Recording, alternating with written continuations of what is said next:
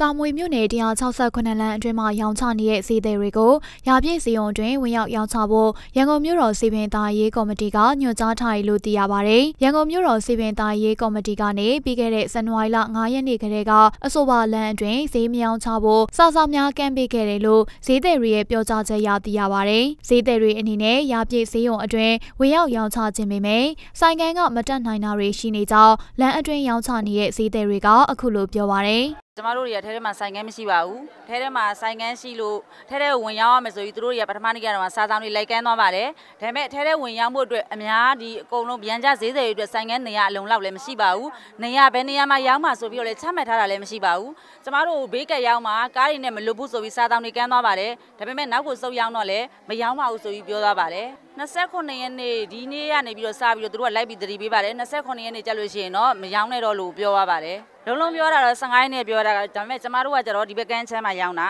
ဒီဈေးရဲ့မျက်နှာသာဆိုပြီးတော့ဖယ်ခိုင်းတဲ့အတွက်ကျမတို့က10ရက်နေ့လောက်ကလေးဖယ်ရတာပါအဲ့ကလေးကအခက်အခဲဖြစ်တာပါကျမတို့ကတစ်နေ့လုံးမှတစ်နေ့စားရတာပါအများဆုံးရင်းနိုင်ရင်3000နဲ့5000ပါပဲအဲ့ဒီကနေရင်းပြီးရောင်းစားနေရဆိုဆိုင်ကန်းရဲ့လစာဆိုတာလည်းမဖြစ်နိုင်ပါဘူးဝယ်ဖို့ဆိုတာလည်းမဖြစ်နိုင်ပါဘူးအဲ့ဒါကြောင့်မလို့ဒီလမ်းဘေးမှာပဲမမိတမိုင်းဈေးတစ်ပန်းကိုခင်းပြီးတော့ရောင်းစားနေတာပါတဈေးလုံးကိုအကုန်လုံးပဲဒီထဲမှာသူတို့နေရာရအောင်စီစီပေးမယ်ဆိုအကုန်လုံးဝင်ရောင်းကြမှာပါဆိုင်ကန်းကားတွေကတော့ဘယ်လောက်တက်မှတ်ထားတဲ့ကြားတော့ဆိုလက်တွေ့တော့သွားမမေးဘူးပါဘူးဒါပေမဲ့3000 4000ဒါပေမဲ့9လသာချုပ်ရမယ်6လသာချုပ်ရမယ်အဲ့လိုတော့ကြားဘူးပါတယ်မပြေနိုင်ပါဘူးကျမတို့တွေဈေးတွေအကုန်လုံးကတစ်နေ့ရောင်းတဲ့ဥစ္စာဘို့တစ်နေ့ပေးဆိုရင်ပေးနိုင်ကြပါတယ်တစ်လစာဆိုရင်တော့မပေးနိုင်ကြပါဘူးတစ်နေ့လုံးမှတစ်နေ့စားရတာမတို့ကညီမလေးရဲ့မိသားစုရှိရဲ့လေမမကလေး2ယောက်ရှိပါတယ်10တန်းကျောင်းသား1ယောက်ရှိပါတယ်9တန်းကျောင်းသား1ယောက်ရှိပါတယ်အမဘိုက်ထဲမှာလည်းကလေး1ယောက်ရှိပါတယ်အမတို့မိသားစုကညီမလေးရဲ့ဈေးရောက်မှအဆင်ပြေပါလေသူတို့ကနေပြီးတော့ဒီလိုမျိုးဈေးကိုအပြီးပြက်မရောင်းရဘူးလို့ပြောတဲ့အခါမှာမတို့မိသားစုကနေအဆင်မပြေနိုင်ပါဘူးအမတို့ကအိမ်လဲငှားနေရပါတယ်အမတို့ကဘယ်လိုဖြစ်နေလဲဆိုတော့ဒီဈေးသူဈေးသားအားလုံးပေါ့နော်ညီညာနဲ့တညွတ်ထဲနောက်ဆုတ်ပြီးတော့ရောင်းပေးပါမယ်လို့သူတို့ပြောချင်ပါတယ်ဒါပေမဲ့သူတို့လက်မခံပါဘူးအမတို့ပြောတာကိုသူတို့ပြောချင်တာပဲပြောပြီးတော့ပြန်သွားပါတယ်စီပင်တွေက